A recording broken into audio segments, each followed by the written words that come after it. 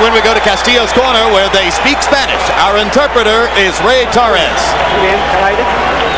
Take some air. Take some air. Don't let him grow. Don't let him grow. Let him move so much.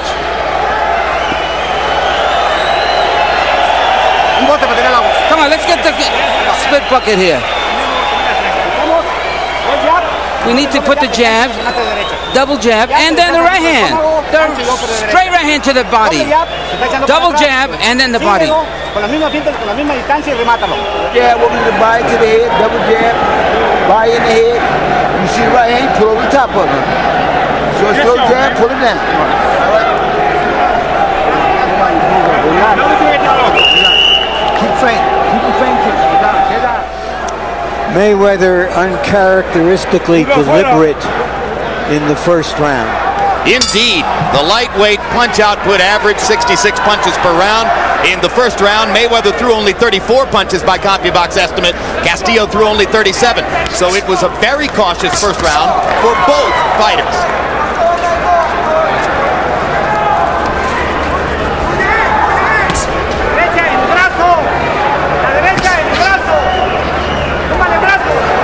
Mayweather's going to the body with the jab. That means he's going to try to come up and get closer with his left hook.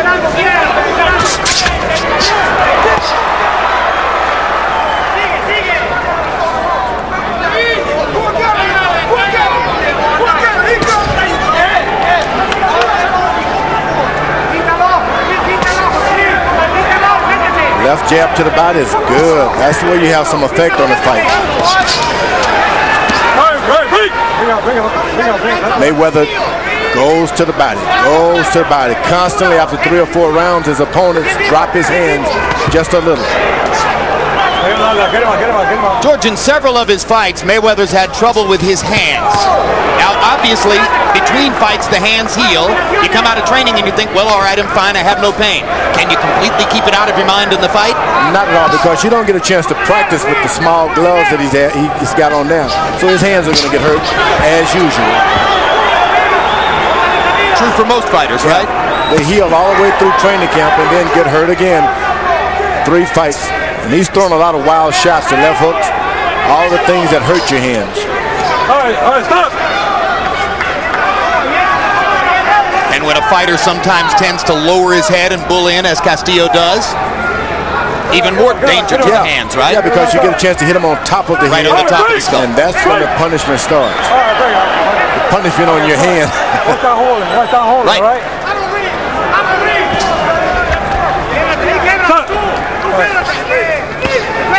Well, Mayweather's developing somewhat of a strategy. He's jabbing to the body. Good effect.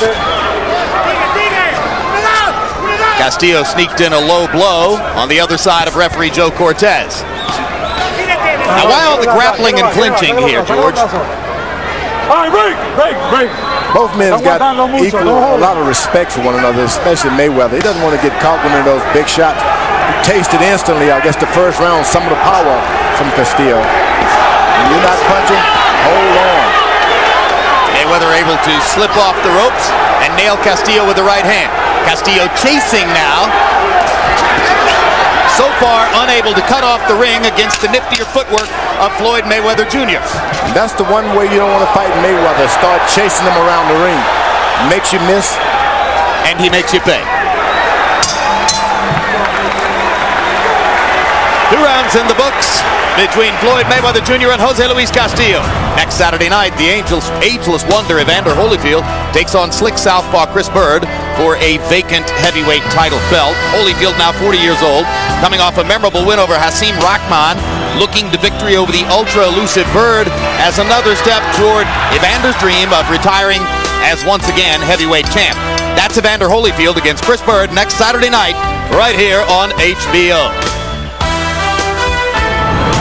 Time just like this. Everything is beautiful. You gotta take chance. That's good. Yes. You looking good. Yes. Stay focused. All you gotta do is stay focused. Both rounds we have it. Okay. You can make it easy fight. You can make the fight. We got the condition to dictate the fight. So let's go. Nice and calm.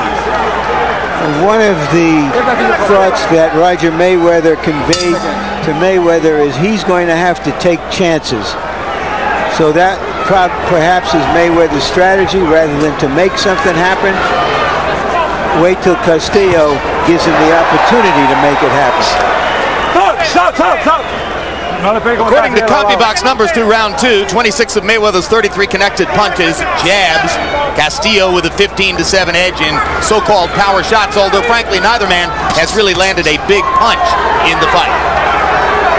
So far this fight is being fought like one of those rematches in which both fighters know too much about each other. But Castillo trying to force the pace now a little bit as he continues, as George and I pointed out, to chase Mayweather. Might ultimately be critical of the fight whether Castillo can actually cut off the ring from time to time or whether he's simply going to follow Floyd around.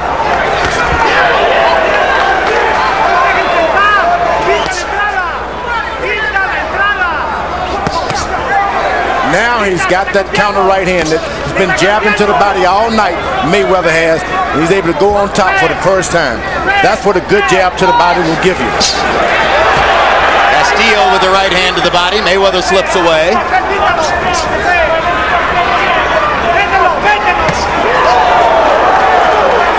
Quick little left hook inside by Floyd Mayweather. After the counter right hand, Castillo seemingly more reluctant to throw the left. And this is a good fight because the fight is coming to Mayweather.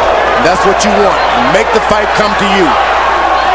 Again, Mayweather clocks Castillo with a little left hook. And Castillo, off balance, reeled to the corner.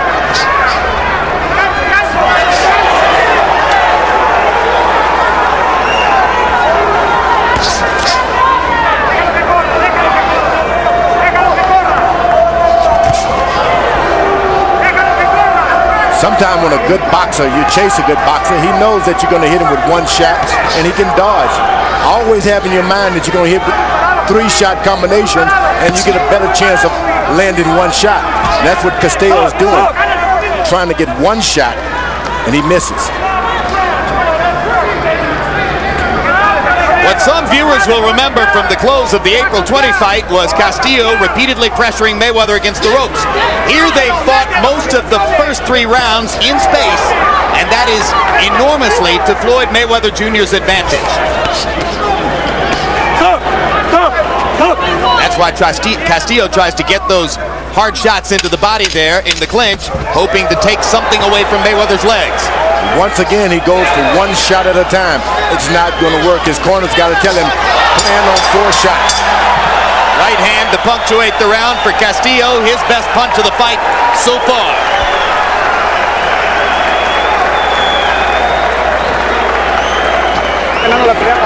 You got to throw combinations. Come on, you got to feint him. We got to work. I'm doing trying. Okay, we work so it doesn't go the limit. You gotta feint him and then throw the combination, complete combination, not just one punch. You understand me? Keep the jab working. Okay. Keep the jab working. Keep him feint. Keep the jab working. This has become a fight of one punch and get out of there for Mayweather. Later in the round, we see that Castillo lands one punch, and once again, Mayweather is out of there.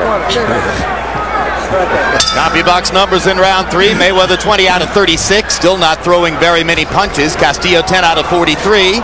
His punch output limited by Mayweather's defensive footwork. Harold, how do you have it through 3 rounds? Okay, Jim, I got it 30-27, 3 rounds to nothing, Floyd Mayweather Jr. Jim, let me tell you something. When the judges watch a fight like this, a rather slow fight, okay, the one thing that catches their eye, and I know from 35 years of judging boxing, is the guy that gets off first usually gets in the best shot. If you watch the action, when they square up in front of each other, Floyd Mayweather will get off first every time. He bops him with a jab, he bops him with a straight right hand, and he's out of there. And that's what's scoring the points, 3-0 Mayweather. Get him out, get him out, get him out, get him out, get him out, get him out, get him out. Castillo. Worth noting, of course, that Harold Letterman was among those who scored the first fight for Castillo, not for Mayweather.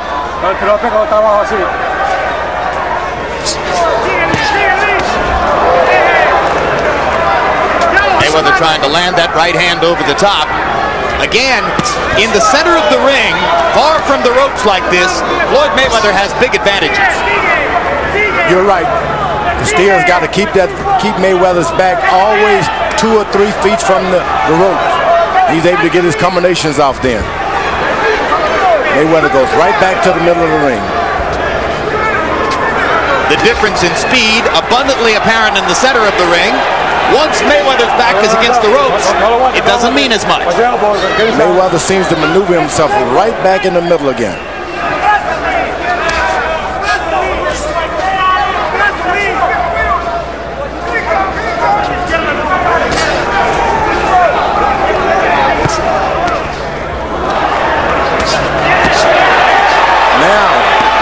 Castillo gets him in jail. He lands more than one.